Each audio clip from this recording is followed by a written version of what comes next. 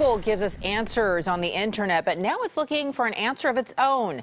How to keep its Google bikes from going missing. KPIX 5's Medina joins us now with a story. Maria, what's going on here?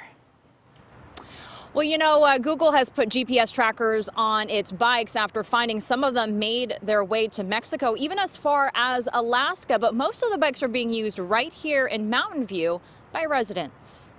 It's nice because it has a basket. On this day, John Martin is heading to the library. There's a lot of them around. Using a Google bike, or G-bike as they're known to Googlers. Thing is, John isn't a Googler. And you could just be walking along and you see one and there it is, and you can pick it up and you can take it to where you're going, and then you leave it and somebody else takes it. John isn't the only Mountain View resident who's taken advantage of the G-bikes. And I said, boy, this would be really handy to take over to the movies. And they said, well, why don't you do it? I said, okay. Even the city's mayors borrowed one of the colorful bikes for a quick trip from a meeting at Google to the movie theaters. They're all over Mountain View, quite frankly.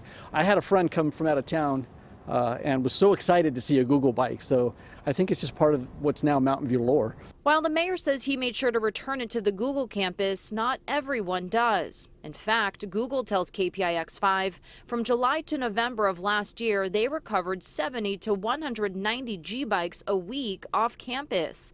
Google has about 1,100 in circulation. People leave them. A good place is the library. People come to the library and they leave one there. So now Google's put GPS trackers on a third of its bikes, but can't say how many actually get stolen. Oh, no, it's not just for the Google employees. I think it's for the community. Well, technically, the bikes are just for Google employees, but many like John see and use them as a service to the community. It's a good thing because I don't have a car, for example, and I would have to take the bus and wait for the bus.